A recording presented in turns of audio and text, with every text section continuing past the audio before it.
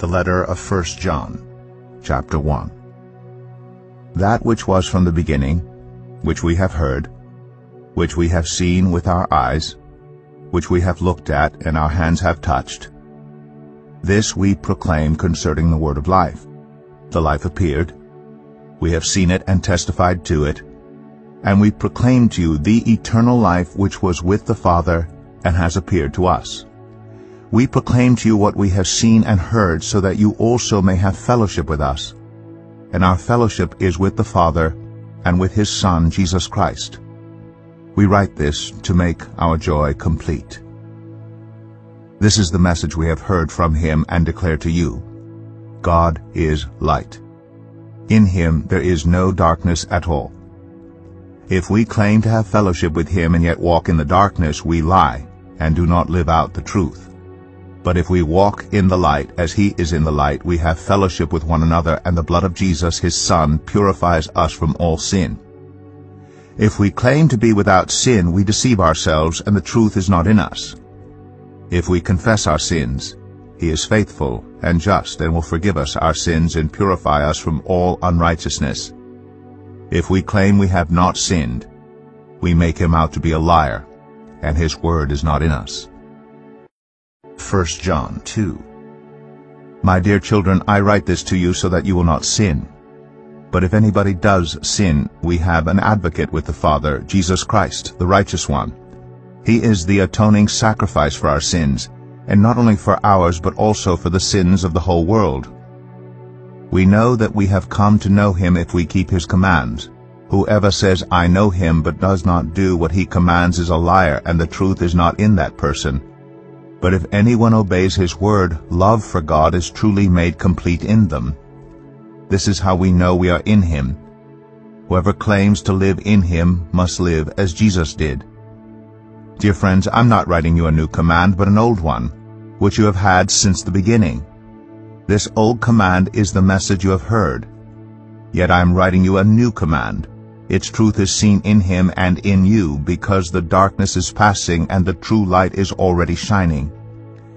Anyone who claims to be in the light but hates a brother or sister is still in the darkness. Anyone who loves their brother and sister lives in the light, and there's nothing in them to make them stumble. But anyone who hates a brother or sister is in the darkness and walks around in the darkness. They do not know where they are going because the darkness has blinded them. I am writing to you, dear children, because your sins have been forgiven on account of His name. I am writing to you, fathers, because you know Him who is from the beginning. I am writing to you, young men, because you have overcome the evil one. I write to you, dear children, because you know the Father. I write to you, fathers, because you know Him who is from the beginning. I write to you, young men, because you are strong, and the word of God lives in you, and you have overcome the evil one. Do not love the world or anything in the world. If anyone loves the world, love for the Father is not in them. For everything in the world, the lust of the flesh, the lust of the eyes, and the pride of life, comes not from the Father but from the world. The world and its desires pass away, but whoever does the will of God lives forever. Dear children, this is the last hour. And as you have heard that the Antichrist is coming, even now many Antichrists have come. This is how we know it is the last hour. They went out from us, but they did not really belong to us. For if they had belonged to us, they would have remained with us, but their going showed that none of them belonged to us.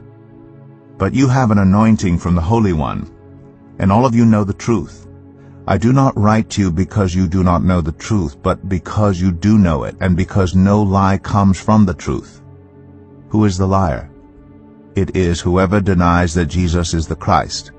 Such a person is the Antichrist, denying the Father and the Son. No one who denies the Son has the Father. Whoever acknowledges the Son has the Father also. As for you, see that what you have heard from the beginning remains in you. If it does, you also will remain in the Son and in the Father. And this is what He promised us, eternal life. I am writing these things to you about those who are trying to lead you astray. As for you, the anointing you received from him remains in you, and you do not need anyone to teach you. But as his anointing teaches you about all things, and as that anointing is real, not counterfeit, just as it has taught you, remain in him. And now, dear children, continue in him, so that when he appears we may be confident and unashamed before him at his coming. If you know that he is righteous, you know that everyone who does what is right has been born of him.